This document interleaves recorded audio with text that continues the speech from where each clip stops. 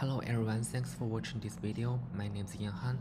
I'm here to present our work on turning a curse into a blessing, data-aware memory-efficient training of graph neural networks by dynamic exciting. This work is a collaboration between researchers from LinkedIn and Zhang next door met under the University of Texas at Austin.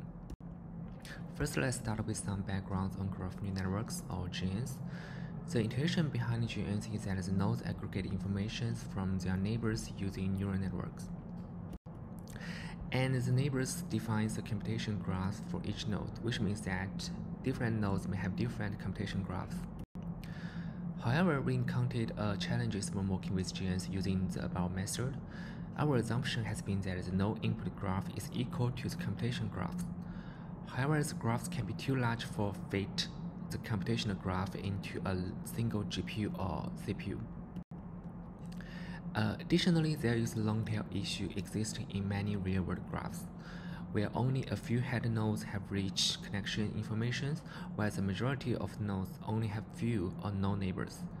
In this case, the original graph structure may not be optimal, and the nodes of graphs should not be considered equally.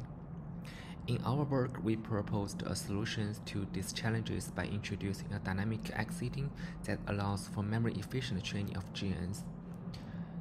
This approach allows us to train GNNs on large graphs while maintaining high accuracy and efficiency. Feel free to read our papers for more details if interested. Thanks.